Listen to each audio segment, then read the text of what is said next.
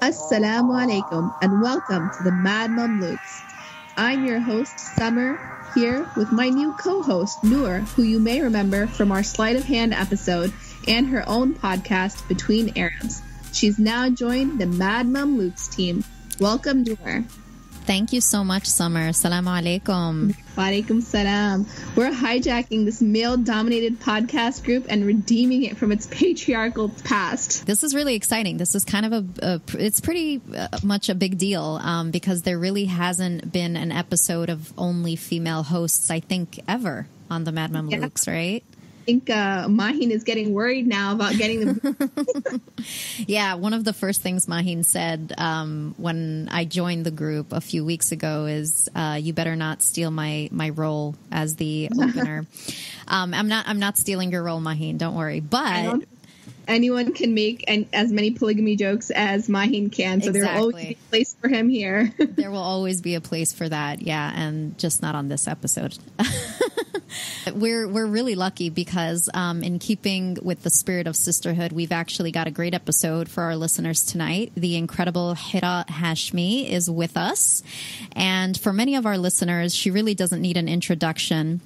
She's known primarily for spearheading the famous Muslims Condemn list back in March of this year. Heraa is a 19-year-old Muslim American woman who is behind the 712-page list of Muslim names that condemns a collection of wrongdoings done falsely in the name of Islam, anything from acts of terrorism to climate change. And it took her only 3 weeks to create the spreadsheet after she engaged in a discussion with a classmate asking why Muslims did not condemn violence when perpetrators committed such acts in the name of Islam. So what did Heraa do? She went back to her computer and posted the list to Twitter. And mashallah, it was shared over 15,000 times within just 24 hours. And interestingly enough, 2 Nigerian software developers stumbled upon her tweet and later developed it into a website that you can now find as muslimscondemn.com. Heraa was born in India and she moved to Colorado at a young age. She's also a graduate of the University of Colorado where she earned a bachelor's degree in molecular biology. MashaAllah. Heraa, salamu alaikum. Wa alaikum assalam wa rahmatullahi wa barakatuhu. Thank you for having me on. MashaAllah, what a beautiful voice you have. Oh, subhanAllah. No, I'm so sorry. I just got home. We have guests over and we were taking them out, and subhanAllah, time flies very fast when you're enjoying. So no, it's totally fine. It's a crazy time for all of us. It sounds like all 3 of us have family over at our places, so we'll be hearing monkeys in the background, I think. You know, you actually came to our mind, Ismail Royer. We were talking about your work. Allah barak fiki, barak. We were talking about your work, mashallah, and what a powerhouse you are. And so I'm really excited. And Summer, who's really the seasoned host here tonight, she's done many episodes here with the Mad Mamluks. I'll let her go ahead and speak for herself. Jazakallah khair. Thank you, Noor. Yeah. I don't know if I would call myself seasoned. I have been on a few of the episodes, and alhamdulillah, it's been a great experience to have a seat at the table and, you know, voice some of my opinions and ideas. I'm more and more excited about having more female guests and having another female host so that we can kind of diversify our voices and show that, you know, yeah, we're all women, but we all have a lot of, you know, unique and independent thoughts and contributions, which we can see from your work, Heraa. So just excited to have you on. Oh, Jazakallah khair. Both of you are so kind. I mean, if any, I'm the one who's super, super excited, especially Noor. I mean, I see like what you write online and I'm just like, wow, subhanAllah, these are amazing people. And just that opportunity to talk with you guys is really exciting for me. I mean, this is a pretty fascinating introduction for anyone, let alone a 19-year-old. So I'm going to just ask you the most obvious question. Are you human? You know, with the lack of sleep I've been getting these days, I don't feel very human, but it, you know, alhamdulillah, Allah subhanahu wa ta'ala puts barakah in your time. So it's interesting. Yeah, you really don't get any sleep because, I think even though you're 2 hours behind us, I'm here on the East Coast in New York. Summer's over in Chicago, and you're in Colorado. So even though you're only 2 hours behind us, I was up late last night. I got the munchies and woke up at like 3:30 in the morning. Not a proud moment for me, but it was interesting because I saw you tweeting. I think you were tweeting back and forth with Biker Nikalbi, and I'm thinking to myself, does this girl ever sleep? What does she do? Does she just live on Twitter? And are you also still in school right now? Yeah, I mean, I just finished finals last week, so I was hoping for a few days of solace, but, there's a lot of things going on. I was at a conference, a Malaysian conference yesterday or the past few days, and then inshallah, tomorrow I'm actually going to be in Chicago for Masikna, so Mashallah. It's just a constant cycle of stuff. But I like being busy. I like feeling like I'm putting my time to good use. And I think that's really the only thing that keeps me going. If it weren't for that, I'd be in bed all day. It's just sleeping. Well, when I first heard about the list, 712-page list in 3 weeks, I'm thinking, did she have like a software program digging for all of this information? How could you have like compiled that? That's amazing. Oh, Jazakallah khair. I mean, I finally found a good use for my researching skills, I guess. But, I mean, don't tell my mom. I kind of ditched a few classes to do this. She's watching, Mom, or she's listening, Mom. I'm so sorry. But, the fact that I was able to do it in 3 weeks is really telling of itself. That, the fact that there are so many Muslims speaking out against violence and in the name of religion. The fact that I was able to do it so quickly and so easily, I think is telling of itself. So did you anticipate the immense traction that this list was going to gain? Did you think that, this is going to make a, big splash? Oh, not at all. Not at all. Biker Niqabi on Twitter, many of people who follow both of us, we've been very close for a long time. And she was the first person I told about this list when I told her, this happened in class and I've been working on this. And I actually shared the list with her. And she was like, this would be something that's amazing to make public. And I wasn't sure how people would respond, but I do what any sane human being does when they want to make something public, and tweeted it. And subhanAllah, I went to sleep and I woke up and there were over thousands of retweets and messages of people saying, this is something amazing. And even now I kind of look back and I'm like, subhanAllah, I don't know what it was that had this type of reaction, but I'm glad that this is something that people like, and this is something that they're putting to good use even now. I was actually going to ask you that. What about it do you think allowed it to go viral? Why do you think so many Muslims latched onto it? There's a couple different things. I think one of the things is oftentimes when we're confronted with bigotry, I'll be the first person to respond this way. We kind of want to come back with the sweet comeback or be super quote unquote savage or very, witty.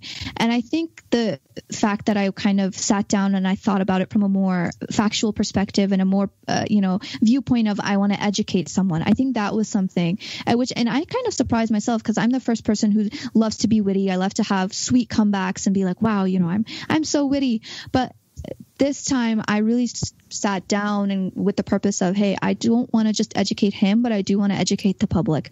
And I think that's something that I invested so much time, and people kind of liked that. The fact that, she's not just arguing from a humanitarian perspective, but she's, bringing up all this data. She's using her resources, and plus, my Googling skills are pretty top notch. So it's because you're a combination of a lot of things. Yeah, definitely.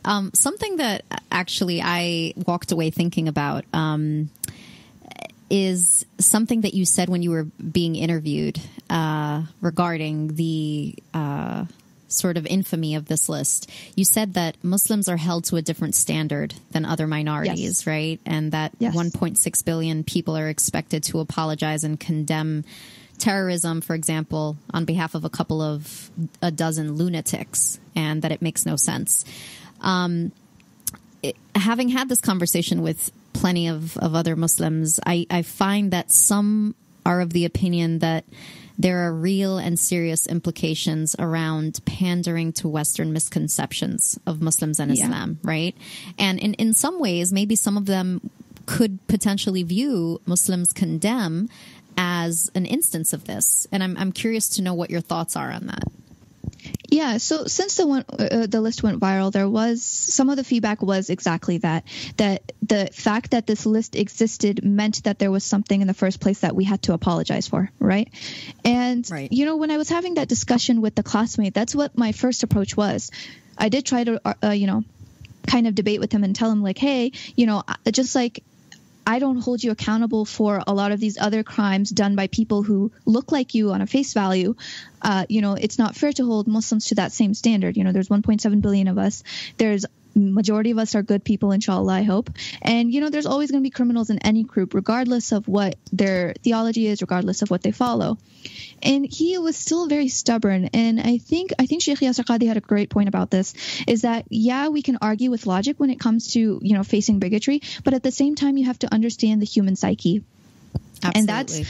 And that's something that I try to do, is we have to approach it. What I think is we have to approach it from both ways. On one end, we do have to ask them what causes them to ask this question in the first place. Like, what is the reason that you even have this question of why are Muslims silent and why must they apologize? But then also show them that, that question itself is based on a incorrect understanding of Muslims. And we can talk a little bit about what factors there are, like media bias and things like that, but we do also have to because this is something a lot of famous talk show hosts and a lot of people with a lot of influence actually believe. They actually believe Muslims are very silent, and you'll see this every time there's an attack, is these people who have like thousands of followers, and they all think this. And I think we do have to approach it from both ways, where we kind of show them these are the facts say otherwise, but then also kind of provoke them to think, why is it that you think like this?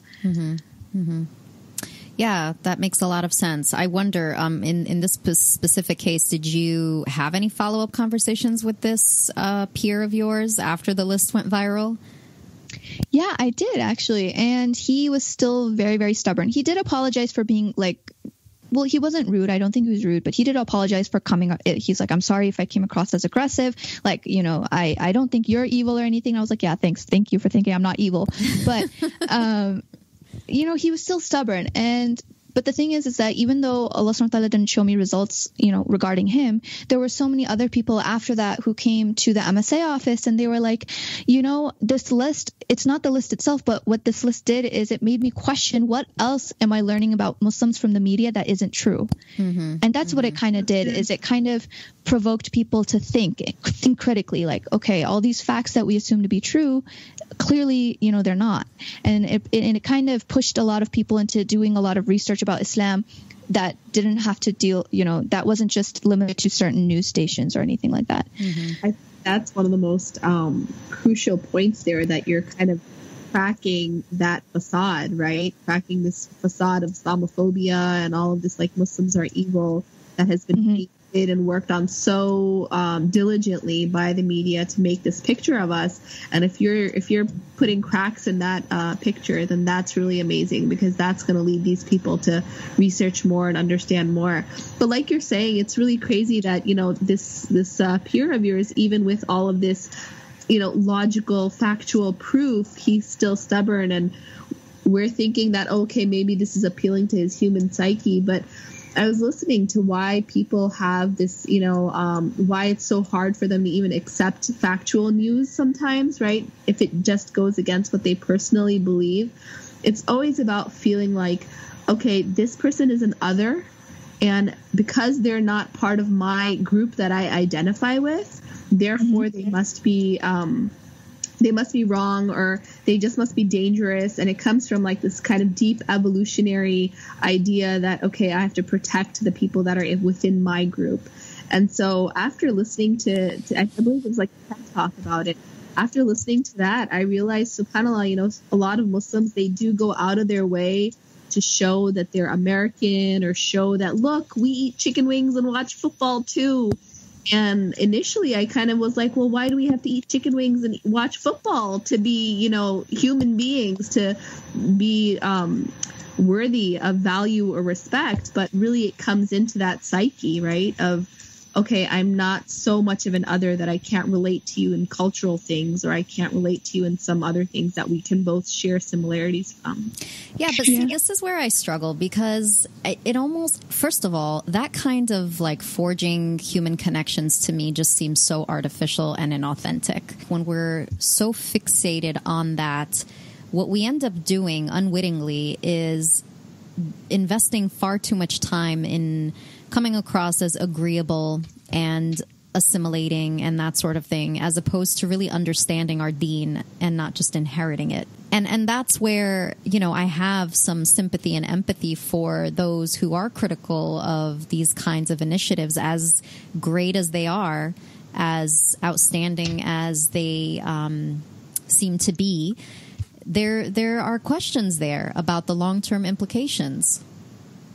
Yeah, and my other problem, and because before the list went viral, I wasn't very involved, you know, with I guess the activist world, quote unquote. I wouldn't call myself an activist, but recently I noticed, and it's interesting because Summer said the word relate, is I understand, because I'm a biology major, I understand from a human perspective, we fear what isn't like us, right? Because the minute something becomes related to us, if we look at them in a negative way, that kind of implies that we're sort of negative in some way, shape, or form, and we don't want to do that. Mm-hmm. But my question is, why do we have to relate, or why do we have to, you know, people are always like, let's focus on the similarities. I'm like, why do you have to be similar to someone in order to respect them and accept them? That's my thing. I feel like the strength actually lies in the fact that we're able to accept each other because we're different. You see what I'm saying? Like, yeah, absolutely. You know, exactly like you're saying, it's not necessarily that, you know, whenever we are culturally similar, or whenever we are, you know,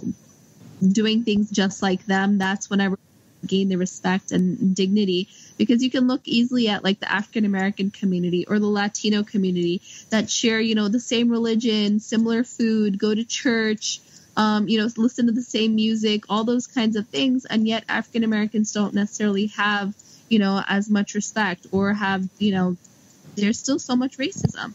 And so I was thinking, like, we don't need a Muslim Beyonce, or, you know, Exactly. You know, to validate ourselves as human beings, as worthy of respect, as worthy of, you know, dignity. And it's just really difficult to find, okay, what's going to help us overcome that, you know? Yeah, and that's a huge problem. And I think it's a two-way street, because what happens is the people here, and any human being will do this, is that we'll only kind of accept what reminds us of ourselves. And what ends up happening on the other side of the coin is that we feel like we have to continuously pander to like we have to push ourselves through a cardboard cutout of what they view as a human being. And what ends up happening is we start to sacrifice small aspects of our deen. Like, for example, you know, recently there was you know, people were complaining like, oh no, we need a black hijabi model on the show. And I'm like, subhanAllah, we don't have to. Equality doesn't mean doing everything that they do. We can be different and still be accepted. You know what I mean? And it becomes, you know, that's the beauty of our deen, is like, we are different and we don't have to be like you and be like people here with the only difference of, oh, I wear a hijab, you know? And I was having a conversation with a friend about this today, about, you know, it's the primary indication of being a Muslim should not be what I look like. It should be our character, and it should be the things that we do and the things that we say.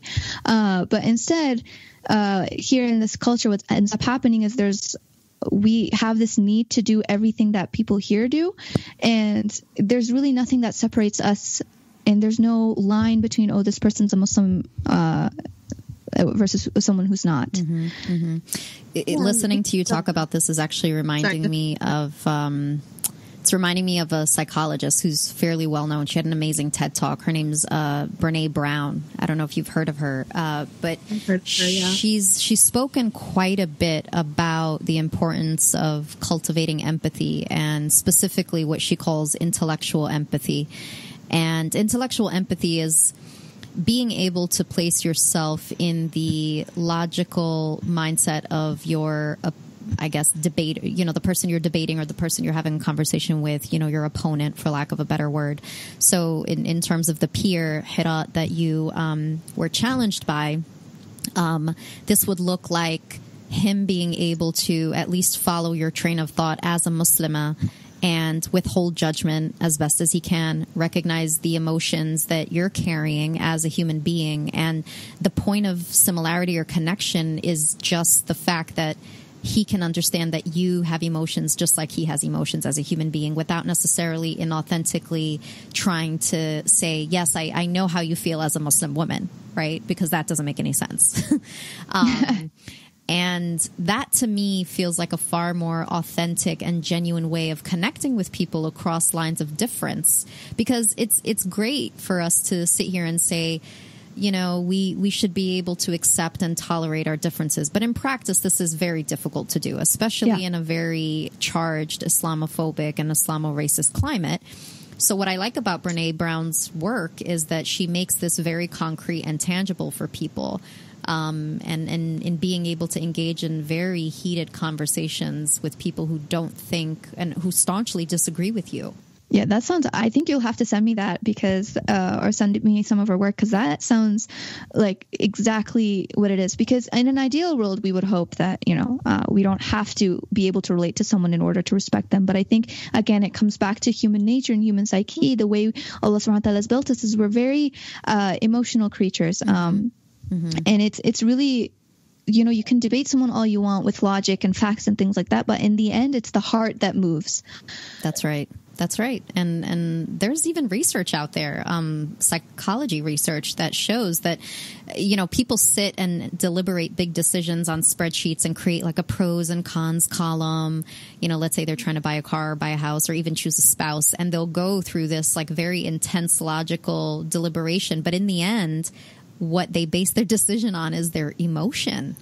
That is so telling to me. Yeah, I agree completely. The way, you know, even my parents, I remember when I was deciding where to go to college, you know, my brain would tell me like, you know, logically, this is the best place to go. It has the best academic program. But my heart was like, I love the mountains and I want to be with my family. And that's where I'm going to be, even if, you know, the major I wanted is not there or whatever is not there. And that's how we are. And it can be really hard to work with that sometimes, but. Absolutely. Speaking of emotions, let's go back to your adolescent years for a second, because oh boy, you're not just you're not just amazing at 19. You were pretty amazing at 13, right? Published your first novel, Shadow Speed, and then again at 15, you released Crimson Ruins and The Liars. So my God, y'all did your research. Okay, we want to know who you are, girl. How'd you know? What's going on? I mean, I was always a writer. I wasn't, even now I get nervous when I talk in public speaking. For someone who public speaks a lot sometimes, and I'm kind of quote, forced into it sometimes kind of, I really love to write. I feel like, you know, especially in my head, there's a lot of thoughts going on all the time. And writing is a way for me, it's a form of catharsis. And it's also a way to organize and kind of put words to feelings that sometimes feel indescribable in my head. Mm-hmm. So when I was young, especially growing up, I was online schooled in middle school because of, you know, there was discrimination and things like that when I was in elementary school. So my parents pulled me out for a few years. And when I went back, it was odd. There were a few things in my personal life. For example, our house had actually burned down at the time. So we were really being tested as a family. So I turned to writing as a form of just, you know, it was something that was mine. And I felt like I can do whatever I want and it's for me. And then my mom came across my manuscript and, you know, she was like, you know, this isn't half bad for a 13-year-old. So she and my dad actually found a publisher that publishes books specifically written by young authors. So they had that published, and that was like one, I really appreciate my parents for doing that, is whatever passions I've had, they've always been the first people to support that. Alhamdulillah. Good job, mom and dad. Yeah, alhamdulillah. How do you feel like your values and beliefs come into your writing? Well, at that time, I was just writing for fun. So my books aren't, you know, people, they see where I am now and they assume it's like great literature in or something. And I'm like, honestly, they're awful. It's not the best books you'll ever read. But I do think a lot of my worries, especially Shadow Speed, the first book, it was very violent, actually. It was about war, a fictional World War III. And I think at that time, facing discrimination and things like that. For me, I wrote a lot about, being able to stand up in times of trial. There's a war going on and there's so many things happening, and these characters were strong and resilient. And I think that was kind of a reflection of what I wanted to be and where I wanted to be at. And then as I got older, I started writing for fun. And now, alhamdulillah, I'm trying to write. I still have a lot of ideas to write books, and I'm hoping to kind of focus on a Muslim audience. And it's a bit of a niche, Islamic fiction, quote unquote. But I do want to pen books that, especially growing up in this country, all the examples of Muslims you see in media, there was a study, it was like 80% of Muslims in media are portrayed in a negative manner. Everything from TV shows to, just news to cartoons.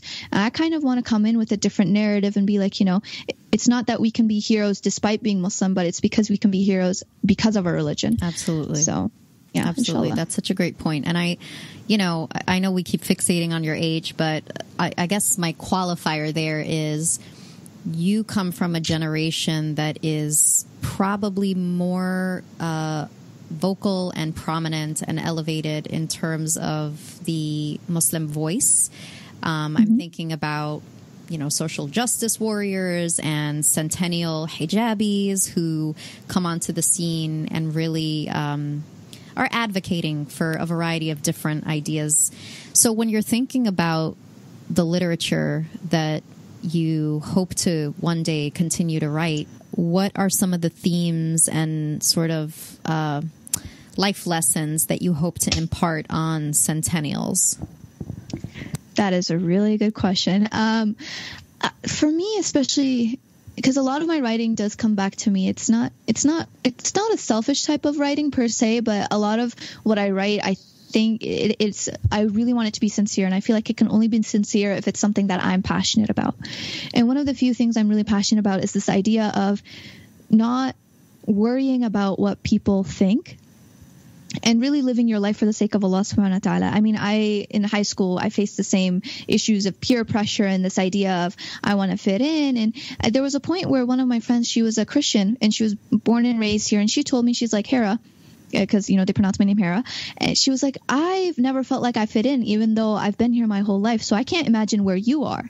And that kind of hit me that regardless of what background people come from, everyone experiences this sort of where they feel like they're floating and they don't quote unquote fit in. And that's especially when you get older and you kind of look back on your young years, and even in college you've experienced this to an extent where I'm in the science department, I want to fit in with whatever I'm researching or whatever.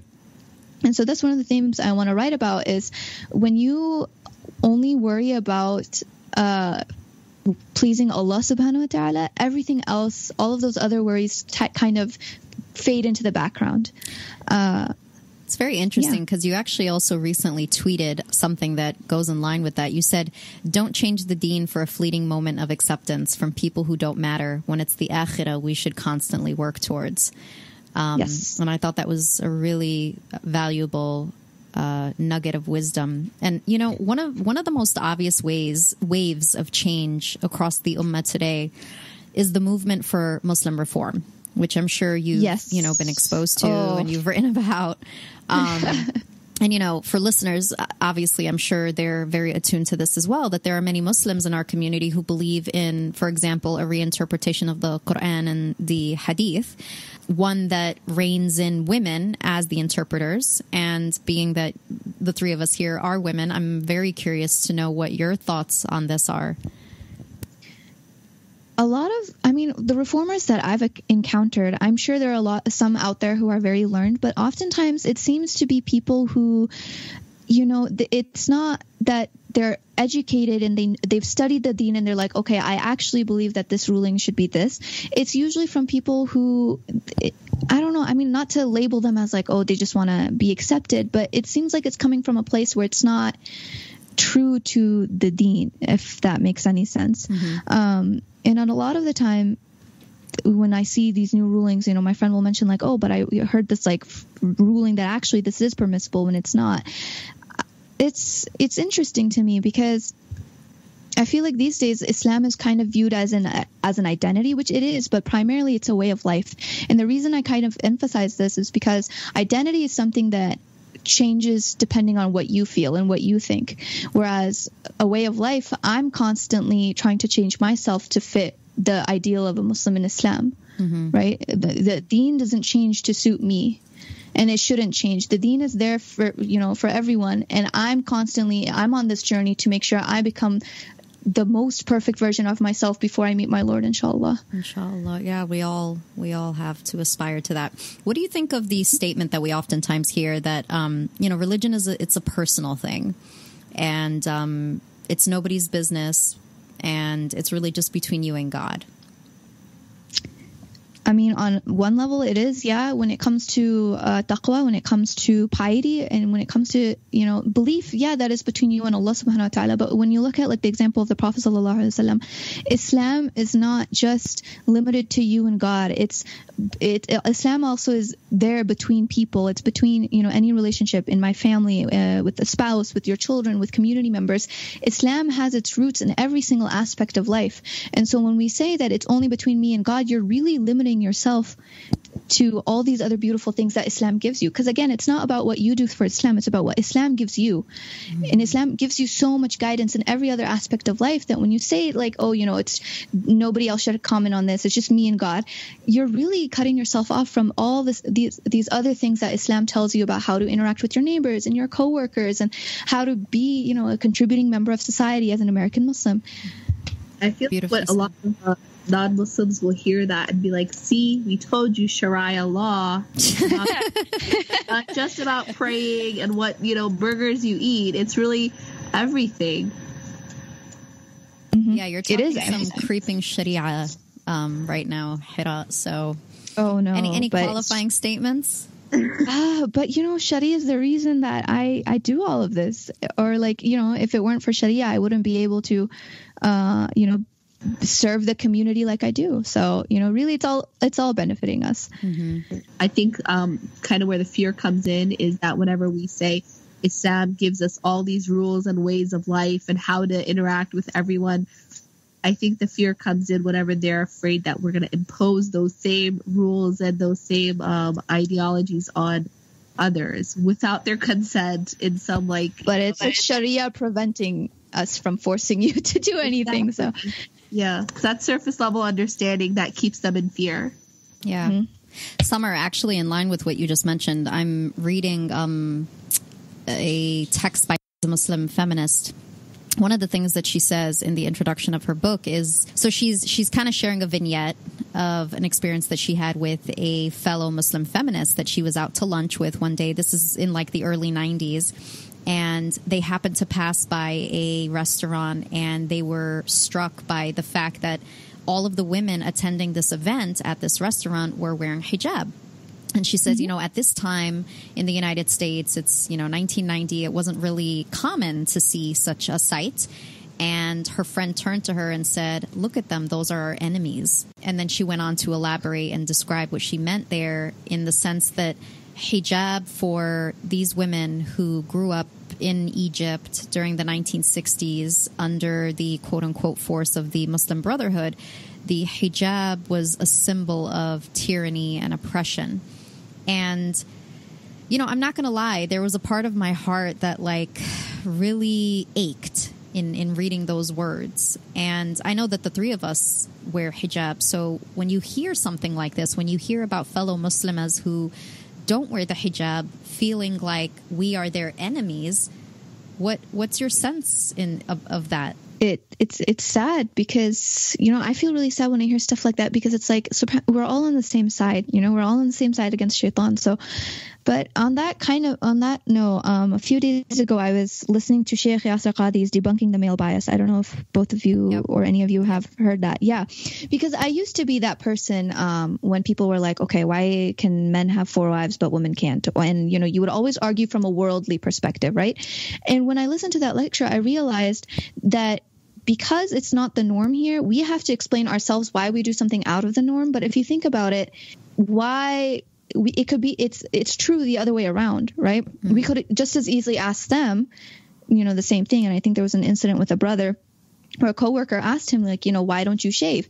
And he's like, well, why do you shave? Right. So it was interesting listening to that, because you think about it and it's very subjective. It's a very, like, we're here, Muslims in America, we constantly feel like we have to explain ourselves and our differences to people here. But just as easily, we could ask them to explain why their way of life is very different from ours. That's true. Yeah. But don't you think somebody could turn around and say, yeah, but you as Muslims are very indoctrinating. I mean, your faith basically delineates black and white terms. If shirk is involved, then you go to hell. So that's not subjective. I am just a student of knowledge. Yeah. I mean, if someone wants to go first. I would really like to tell people that, we are all indoctrinated in some shape or form. Yes. When you choose Islam, then you're saying, okay, this is going to be what tells me what's right and wrong. Whereas other people may be using movies and music and weird superstitions, and I've seen people like that. Or they start using other humanistic kind of like, oh, I'm a vegetarian, so vegetarianism rules my whole worldview. Right. Yeah, and there was a thread I did on this, because the indoctrinating argument is very, I don't consider it sound logic, just because anything can be argued to be indoctrinating, right? Because I think this was in the context of there were a few people on Twitter who were upset that a mother had posted a picture with her daughter wearing hijab. And they were like, stop making your children wear hijab. That's indoctrinating. And I'm like, when you tell your children not to eat something or to eat something, that's indoctrinating.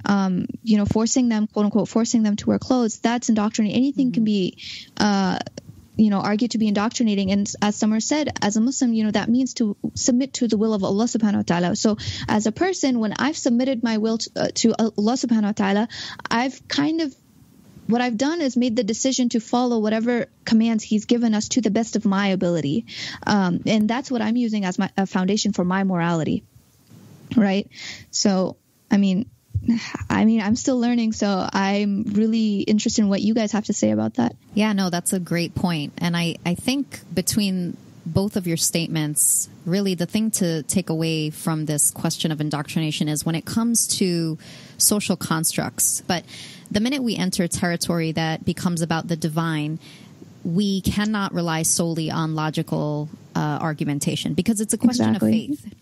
And questions of faith cannot be proven in terms of logical argumentation, right? That's why you can't prove without a shadow of a doubt the existence or the lack thereof of a divine entity. But it's worth exploring, and I hope you don't mind that I put you on the spot there for a second. Oh, no, not at all.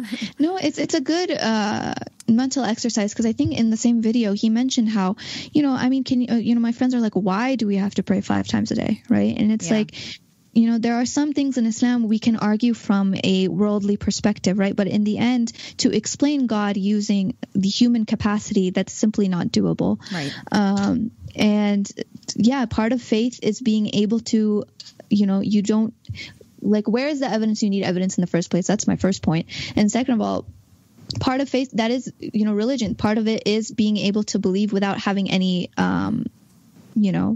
perhaps you may not have tangible evidence. You may get it later in life, or maybe not at all. Or you may think you understand one of God's commands from a worldly perspective, but you may be incorrect. So, if there is something in this world that supports, okay, we don't eat pork because, the meat is bad, or, it's unhealthy or whatever.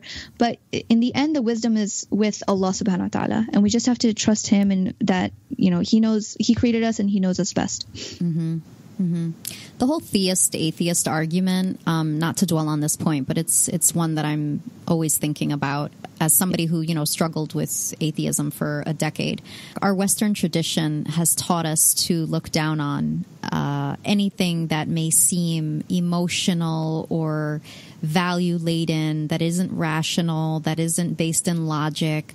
Anything, the minute you use the word faith, you're already kind of suggesting or inviting people to raise brows and question how sane you actually are, right? The moment that you start speaking from a faith-based perspective, you lose credibility in our society, because our society values secular theory. And to say something like, well, it's just faith, right? I don't have tangible evidence for it.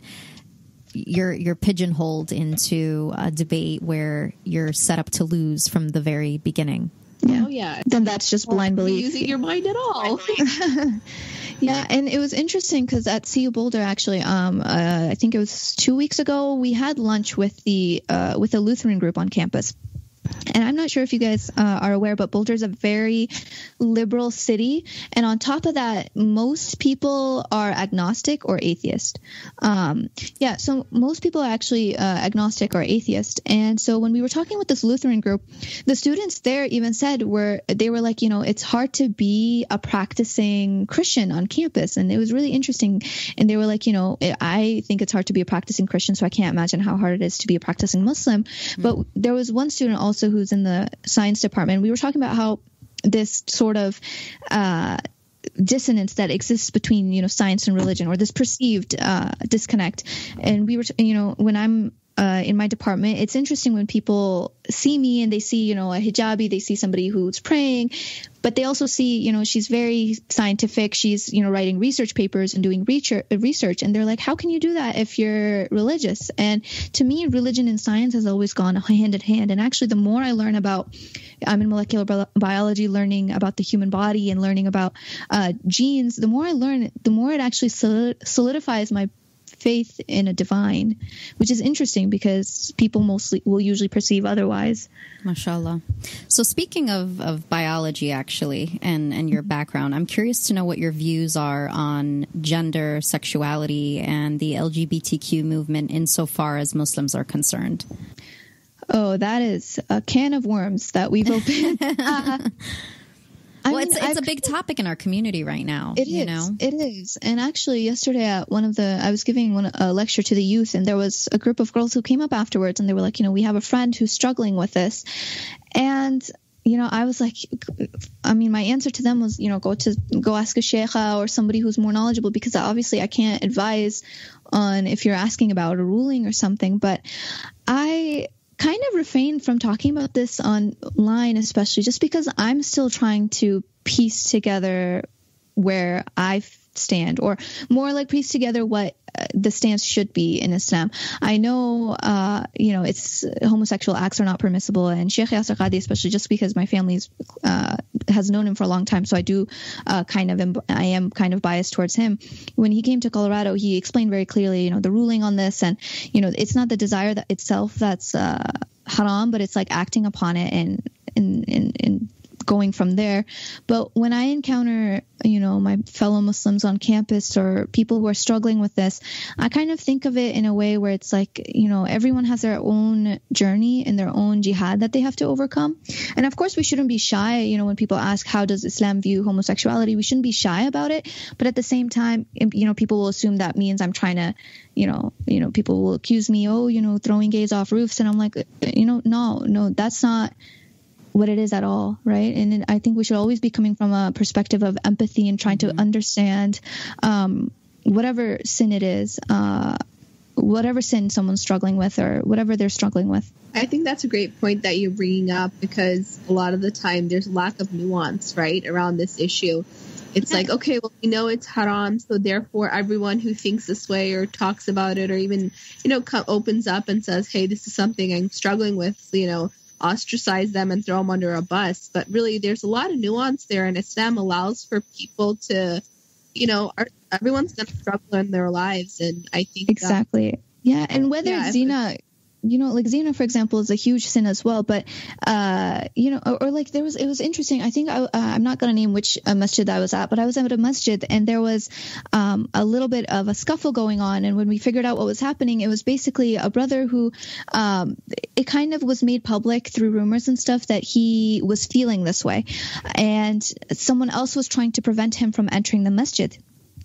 And it was interesting because it's like, we are always inviting Christians and Hindus and people of other backgrounds and, couples who we know very clearly, they're dating and obviously they're, committing zina and stuff. But we have no problem with inviting them and, being friends with them and treating them in a kind manner. So what makes the LGBTQ community different in this way, And especially if it's a brother who he feels this way, but he still wants to come to the masjid and still wants to have that closeness with Allah subhanahu wa ta'ala, and is struggling to overcome this, we should be the first people to be at his side to help him through this, not, throw him out. Absolutely. Right.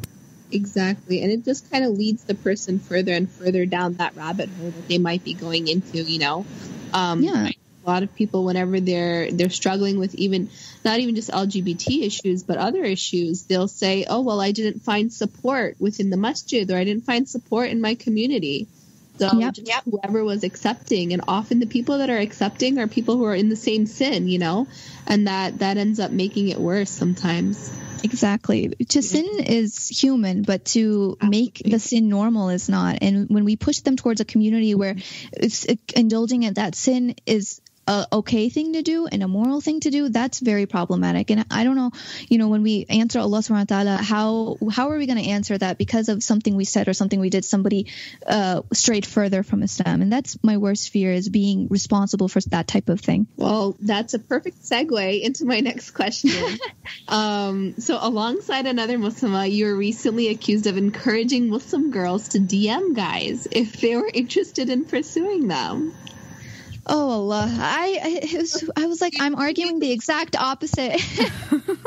So Sister Hina Zubairi, she had a post because a brother had posted how, girls will slide into guys' DMs, being like, oh, Khadija radiallahu anha used to propose, or not used to, she proposed to the Prophet sallallahu alaihi wasallam, she initiated. And I was like, I shared that post because I thought it was very interesting, because I was like, yeah, there is a world of difference between sliding into the DMs and proposing the way Khadija radiallahu anha did, which was, sending someone and doing it, in a very dignified manner.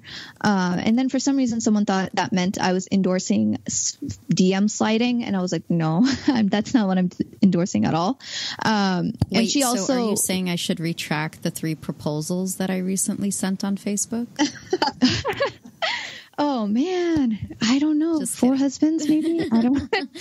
And in the same comment, she also said, I believe women should wait. So, and I was like, yeah, so we shouldn't be on either extreme. We should not be sliding into people's DMs like that. And also we should not be, because she believed that girls should have to wait. It's the guy who has to initiate. And I think, whichever way it's coming from, it should be done in a halal manner, whether it's, involving your parents, involving a mahram, and making sure you're not going about this in a way that's not pleasing to Allah subhanahu wa ta'ala. But I feel, my personal belief, and I'm still studying Islam, so I'm still learning, but I do think that it's permissible for the girl to initiate it as well. Why should I have to wait for my Prince Charming when I can be Princess Charming?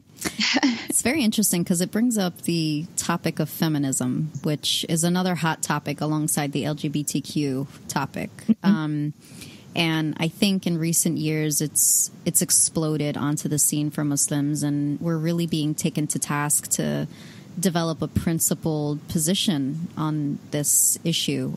But really, it seems like everywhere you turn, Muslim men and women are arguing either for or against this ideology.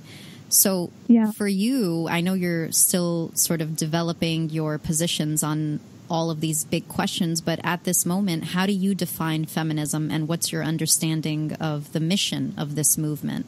If you define feminism as equal opportunity for men and women, then I'm a feminist. But if you look at the way feminism is understood and kind of carried out in the U.S., or maybe not all of U.S., but in where I live especially, I would not call myself a feminist, because the way they understand it is inherently flawed. What happens is they automatically, or they inherently assume that whatever a man can do is superior. And so they're like, if a man can do this, a woman should be able to do this. And I'm like, you from the beginning already set what women do as inferior to what men do.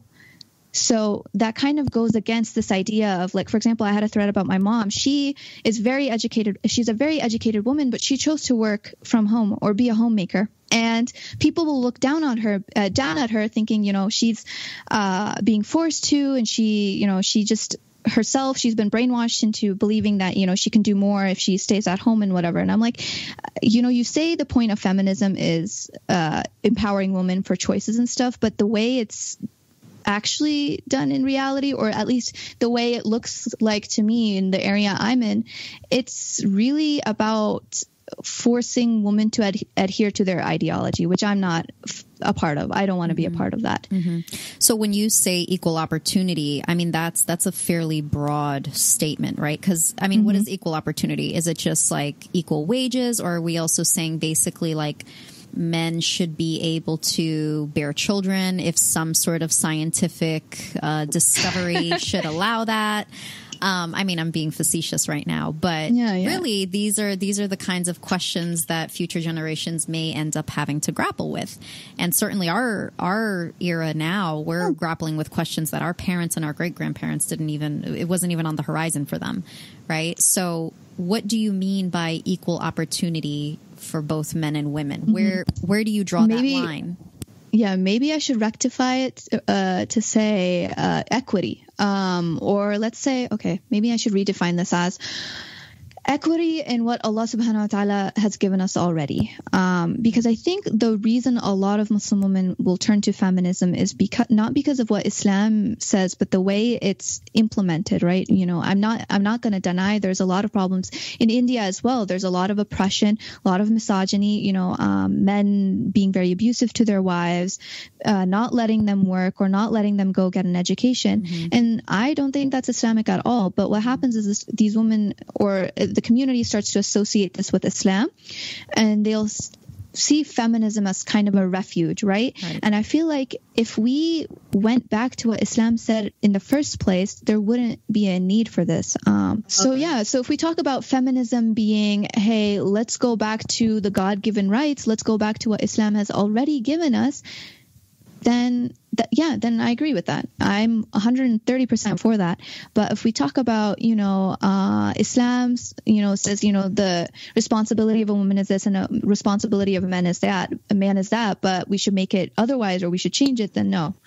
Well, I think it's so important that you bring up the idea of, look, there's a paradigm in which you're thinking that men are already superior, and that's what women to strive, and that's the standard we should strive for. Exactly. And the idea that, because a man works, I should also work. But even that is coming from such a place of privilege, because I know in for example, in Pakistan, there are so many women who work, and it's never looked at, she's like an empowered feminist, that's why she gets to go out and work. But it's really a bare necessity of her family that she has to work. Exactly. And then within that society and that paradigm, the women who are of upper classes and who don't have to work, then that's seen as, you are better taken care of. But it just comes from, what is the paradigm that your society is in.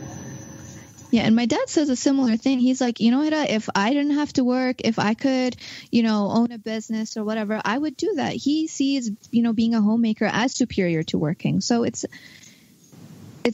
when people are like, women should go out and work and things like that, it's coming, like, as you said, from a place of misunderstanding and privilege.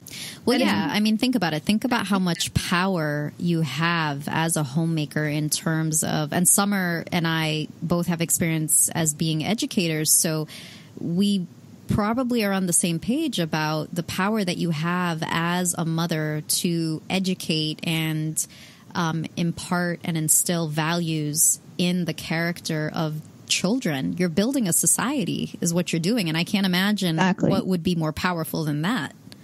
Yeah. And on that thread that I had about my mom, there were so many people who are like, she wasted her degrees, just to change nappies and cook. And I don't know, somebody was like, yeah. And they were like, maybe, she wasted all that money, why isn't she going back and earning? And I'm like, because you're measuring contribution to society by money. Honestly, it all comes down to money, because you're measuring the contribution of my mom to our society, or contribution of anyone. People, the way they measure it here is through money. And I'm like, my mom put her education to good use. She raised 3 daughters, 3 badass, I don't know if I can say that.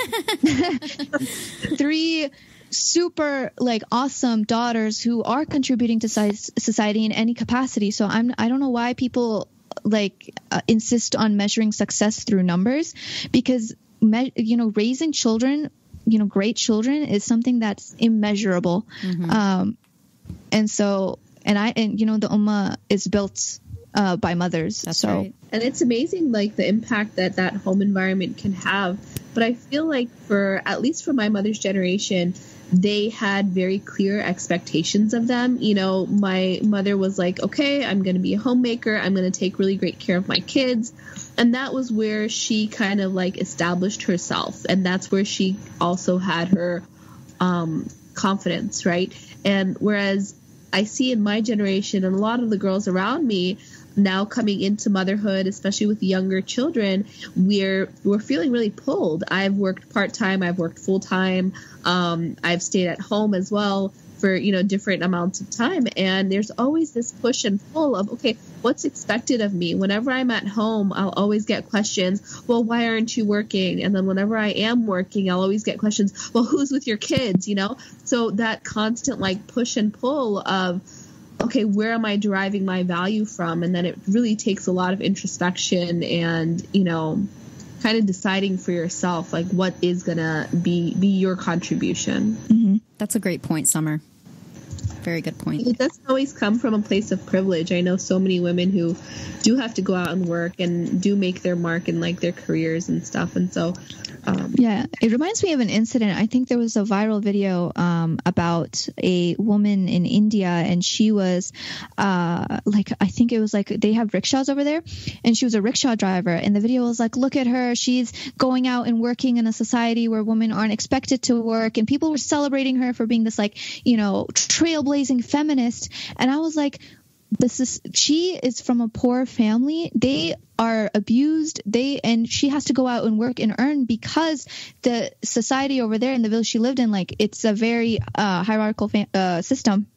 And they're not allowing her to go get educated. They're not allowing her to go do anything. And so she's forced into this position where she has to earn when she shouldn't have to.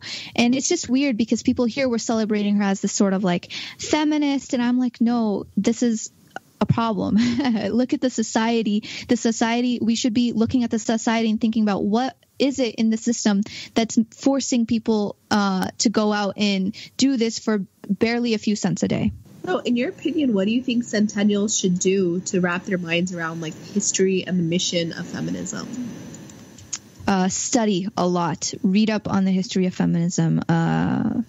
Read a lot of different viewpoints, and I think it comes down to that. You know, Noor was talking about that psychologist is reading up and kind of understanding their position, so you can better formulate a position that sort of is more balanced, I guess, because a lot of times any position you look at has flaws. You know, whether it's one side or another. In India, where our village is, a lot of people turn to feminism as this thing that can kind of allow them to escape the situation they're in, just because the way the society is set up and the way the political system is set up. But if you look at it, you know, even going to that side doesn't give them everything that they need. And I really think that when we show them that, no, the Islam is really the position that we need to look at. We need to look at what Islam gives us and go from there rather than looking at different ideologies, because again, every ideology is coming from a point that's a little bit flawed, right? Western feminism is coming from a point of view where Western ideals are true, and vice versa if you go east. And it's just about finding a balance and going back to what Islam teaches us about women and how Islam honors women and things like that. So I wanted to go on to our next point here. So you've been referred to as the icon of Muslim confidence, which that's a huge statement, right? And back in September, Sheikh Omar Suleiman introduced you at the ICNA Mass Convention as someone who intimidates him. Which, mashallah, he's like 6 foot plus. That's a really big statement. So mashallah, we can easily understand though why he used the term confident to describe you. But one of the things that I find interesting is what's that imply about Muslims as a total group? So in other words, by highlighting one Muslim, and a woman no less, as confident, what are we implicitly saying about Muslims in general? I mean, to start off, I was really the one intimidated. You know, the first thing I said to him when I met him was, "You're really tall." And he was like, "Thanks. I've heard that like 30 times today." I hope that implies is a reflection of our ummah as a whole. I hope that it's a reflection that we're getting to a place where we're confident about who we are, and that we're unapologetically Muslim. We're not afraid to kind of talk about these controversial issues or learn about what our deen is and kind of share that with others. And I hope that's what the award kind of gave to people, because I don't think the award was for me. The award was for the youth and how we're beginning to become confident in our own skin as Muslims and as Americans. One of the things that Summer and I were actually talking about before you joined us on the call is like, you know, the complex that sometimes success can create in individuals. And it's just a human reaction. Everybody who experiences rapid success, I would imagine, goes through that sort of experience where my understanding of imposter syndrome is where, you know, you're basically seen as an icon or this amazing figure, and to you, you're like, I'm not. Like, I'm actually not that great. Is that right, Summer? Yeah. Will feel it even more than men. Anyone who, you know, goes into a successful career or gets like a successful promotion or position, and like they may even be considered experts in the field, but they don't necessarily see themselves as that. And especially as someone who, you know, is getting an award and getting this rapid success, do you feel like you've felt that? Or if you haven't, then how have you, you know, combated it? It's interesting. There are moments where it's like, you know, I didn't really do anything. I don't understand why I have the follower count that I do, or why so many people are willing to listen to what I say, even though half the time I'm incoherent, and I prefer to write, and that's why I prefer to write and tweet all the time. And there are moments too, I've had a few times where people will recognize me in real life, and it's always a worry. It's like, wow, what if I don't measure up to what their idea of me is? And it comes back to that idea of, I don't, you know, everything that's been happening, alhamdulillah, it's all because of Allah subhanahu wa ta'ala and the blessings that he's granted me and my family. And I think when you really have that in mind, it really helps me keep not be too insecure, but also not be too arrogant and be like, you know, this is, of course, you know, I'm great, I'm amazing. Like, alhamdulillah, I do think I'm trying to continue to do good work and things like that, but also not, I try, especially because you get a lot of comments all the time. And, you know, it's hard because you tell yourself, you know, there's just people online, but then you get a lot of hate comments, and it does take a toll on you. But just having, first of all, Biker Niqabi, she's an amazing person, mashallah. If you ever meet her in person, she, I think, is one person for me that really helps me keep that balance of not feeling like, you know, it's okay to feel like you don't deserve this, but it's not for me to decide. It's not for me to decide what I deserve and what I don't deserve. It's up to Allah subhanahu wa ta'ala. MashaAllah. That's great. Very grounded, humility-based response. And I think also I'm a little bit scared of my followers, so that kind of keeps me from going a little bit too nuts.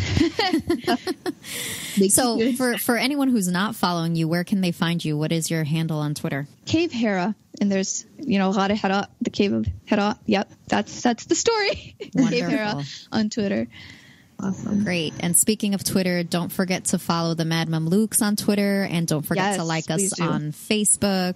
Our group is expanding, alhamdulillah, and we want to continue to do this great work for the community.